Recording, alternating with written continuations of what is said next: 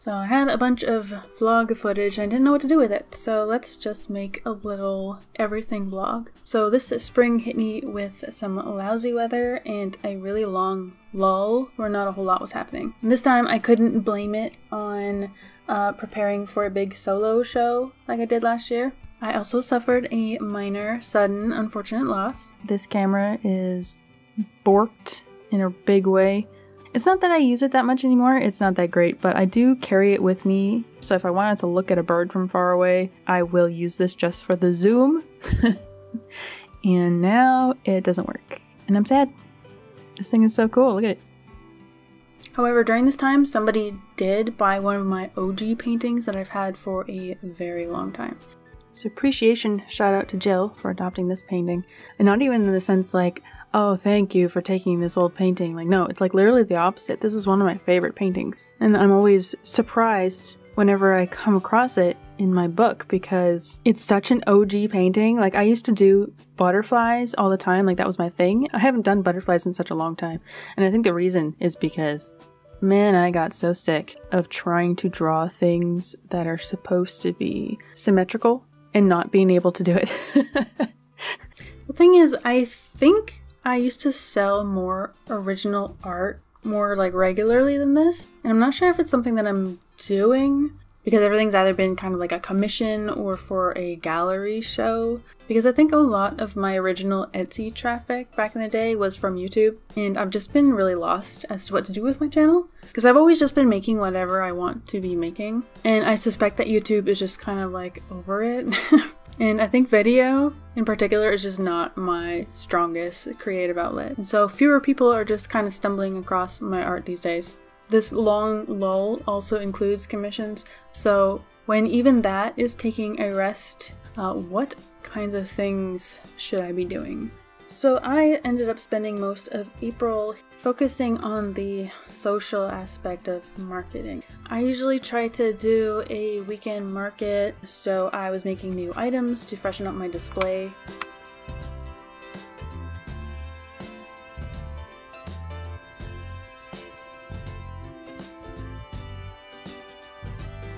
And I'm not sure if I showed these yet or not, but I made ones that are like little ghosts in tiny bottles. And my wild satellite art show last year, I was invited to do a little encore at a local library. And I was really stressed out about the logistics of setting it up because, you know, like I don't have a car and the buses are really crowded. I pretty much just took a handful of the larger paintings I have that I couldn't really sell online and ship anyway. So I got them packed in a little sandwich. I took the big ones, not just because of that, but also because they're technically, ironically, the lightest, because they don't have glass. There's only one glass framed one in there. So I'm gonna have to learn how to use a chain wall gallery. I have to attach labels, and so I've been sort of like staple gunning them to the back. But like the big paintings, I don't want to put the labels on because they're just gonna get like all smushed up and bent in transit. But I found these. I've had these little thumbtacks since I was a child. Hated them, but I guess for some reason I kept them forever.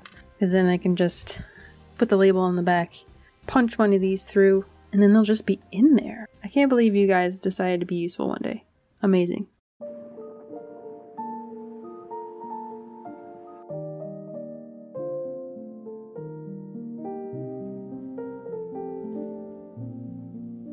So setting up the library was really awkward because there were so many people studying. And here we were trying to unpack all of the artwork without rustling the paper too loudly. I'd also never hung artwork on chains before, and it was a struggle to get the paintings to lay straight. The smaller the painting was, the worse it leaned. So luckily I came prepared with some fishing lines so that I could ditch the chain entirely. So some of them kind of look like they're floating. So even though I was prepared enough to bring fishing line and tape, I was not prepared enough to bring business cards. Whoops. But John had 4 in his pocket, so that was good enough for today.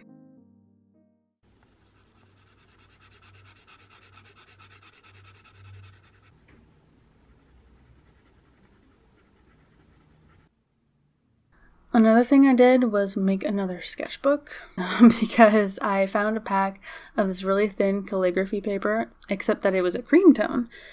I love messing with unusual papers, except that it would probably limit me to some very specific media. And so I had to do a quick test of different media on the calligraphy paper to see which one looked best. It looks like the ink pens are more interesting, which makes sense. It's calligraphy paper. I love the way that it smoothly transfers to the other side, which means no awkward and crinkly backs of pages to fill up. So of course I bound some into a new little sketchbook kind of thing. It's a Cheeto sketchbook in the rain. I used a weird, almost like a Coptic binding thing that I was just kind of winging it. I was lazy with this one. And I was just using sketches from a sketchbook that I recently took apart. Which is why I'm kind of like, why did I make this?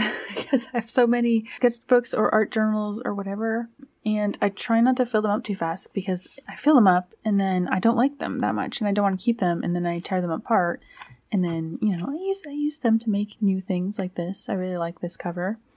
I have this one that is not finished yet. I have this one that I made with the Stonehenge, so it's really thick paper. So I only really use that sparingly. I'm not really into thick papers right now. It's like really good for watercolor stuff, really. I have this one, which is super thin papers that I use for almost everything. I have this one that I forgot even existed because it's literally just like leaf prints and they're too pretty to use. So I don't know, I might turn that into like a found poetry art journal thing. I have this thing and I originally wanted to devote this to dreamscapes. I have this, which is the art journal. I have this one that my mother-in-law gave to me. And I have this brand new one that I just got, the Montmartre one, because this one has my favorite paper ever in it for sketchbooking because it's almost like watercolor paper, but not quite. Look at these. As far as I know, these are the ones that I have going on. It's just going to keep doing this. I was also nervous about tabling at a proper craft fair in April. Nervous because the show's marketing is not that great. And the weather has been really rainy every weekend. And because craft fairs cost more, and combined with like the lull in art income in general, there was just so much more pressure to do well in sales to pay for the table and make it worth it. New prints. So I'm going to be trying out this guy. I had trouble with the sky because when I switch it to CMYK, the sky turns like a weird gray blue, but apparently I used a blue that is not printable. Are you okay? My cat just fell down. And the other one is this duck overlooking this whole domain. And the other ones are just reprints that I've been running out of. So like I got owl, stone, forest one, ran out of those. I always want to have at least like one crow picture because everybody likes crow stuff. Ephemera packs I make sometimes when I print a lot of things and they don't go well. Destroyed one of my art journals because I didn't really like it. Pages that I did like that I might like take with me and sell them as like little like sketches for like 20 bucks or something, I don't know. I really like all of these grasshoppers. So in the process I ended up, oh here's a bee. In the process I ended up with a ton of scraps. And what's wild is like last Sunday was the slowest day at the flea market I've ever seen. So I was practicing fire because I don't know if I know how to draw fire. So that's what I did the whole day. Other artist there said that she was looking forward to like having a portrait to draw off where we would sit there and look at each other and draw each other's portrait just in like in person right there. It was like so nerve-wracking, and all the other vendors were like gathering around to watch us like we were doing a competitive performance or something, and they were like judging. But it was so fun. Like it made the day really, really fun. I think it would have been really sad and boring if that didn't happen.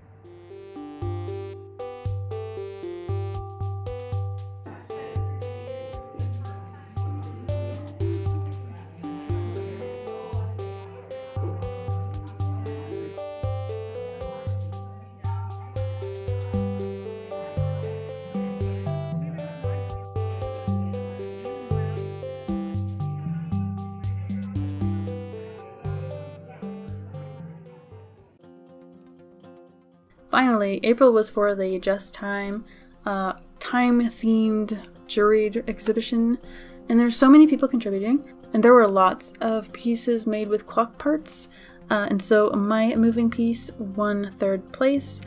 I'm really sad to have missed the artist reception for the craft fair, because apparently it was a really good reception. I hope I can give you a little tour of the art show.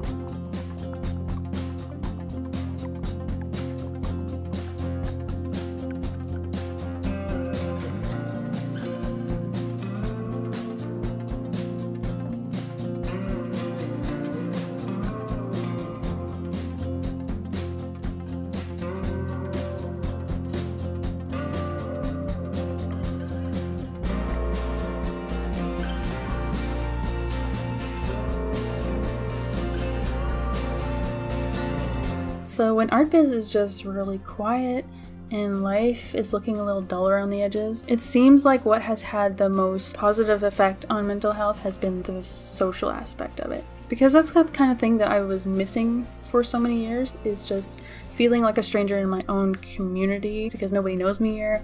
I'm not very good at it, but doing things like in real life, those things are certainly a kind of marketing, but it's been feeling a lot less like hustle culture and more like just playing around and having fun. Because otherwise it gets really easy to get stuck in production mode, but it feels good to be able to actually show it off sometimes. I love how art has created and enriched friendships, and we can go to an art show here and it'll give us something to talk about and bond over. So that's pretty much all the stuff that I did in March and April. If you like these kind of vlog videos, I have a whole vlog playlist, and let me know in the comments if there's something else that you prefer as I try to figure out what to do with this art channel. Thanks for watching, I'll see you in the next one.